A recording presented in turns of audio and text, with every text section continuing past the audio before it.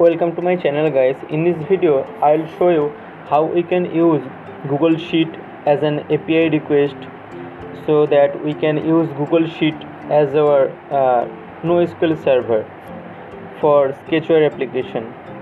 So first we need to download Google Spreadsheet from Play Store and then go to there and log in with your account. I have already created an spreadsheet.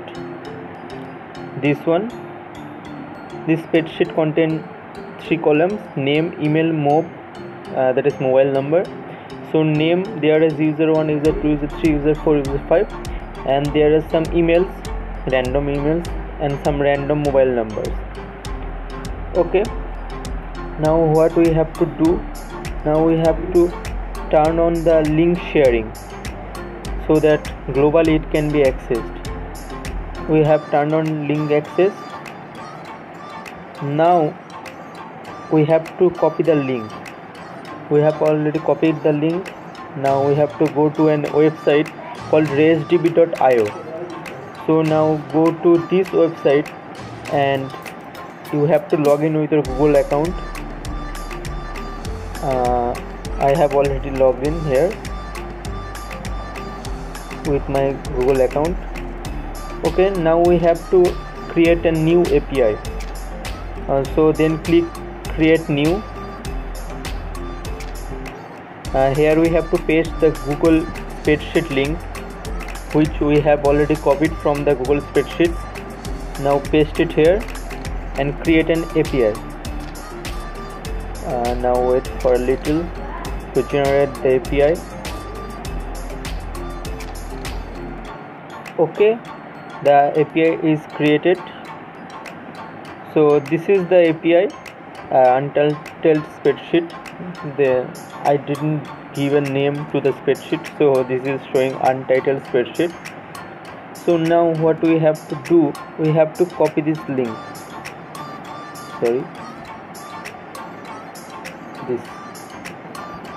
Okay, let me show you again. Go to API URL, this option, click this option, it will show the tab. This is the link. This returns the JSON file of our API. So from the spreadsheet, this API returns the JSON object, the name, mobile number, email, etc.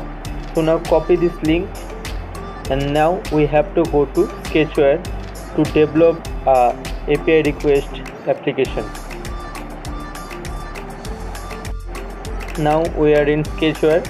So now we have to create a new application or project to implement the API. So now create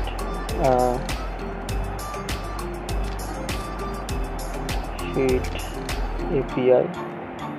Okay, now create this. Okay, now we have to use the list view here to show the user, email, and the password. So create a list view and we have to create a custom view.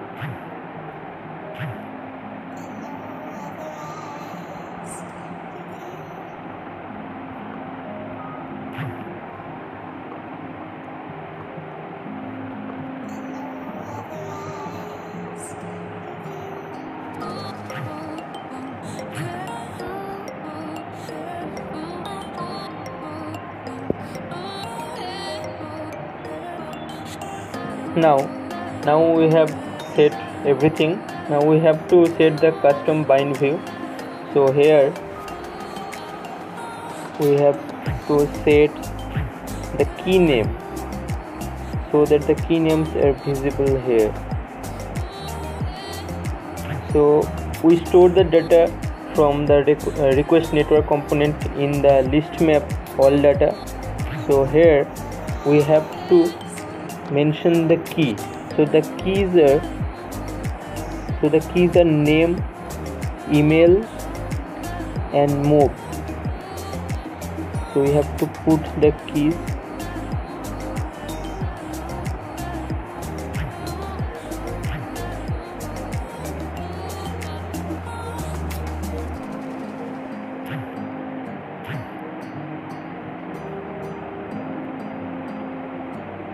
So successfully we have put all the keys names, name, email and move, and also we can find it in the spreadsheet,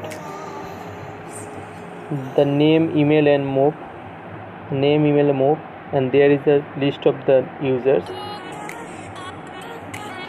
So we have successfully created. Now run this application and see what happens. So the application is successfully installed. Now open this application. Wait for just a minute to load the data. Oh, here this is the user 1 and the email mobile number, user 2 email mobile number, user 3 email mobile number, and this is an general API request. So this is how we can use Google Spreadsheet as our data storage or database. So this is for today. Thank you. If you want this application, you can go to Sketchware Cafe from Play Store, and there you will find this application. You can implement your own spreadsheet there. Okay, I'll give the link of the Sketchware Cafe and the link of the project in the description box, and you will download the Sketchware Cafe. Thank you.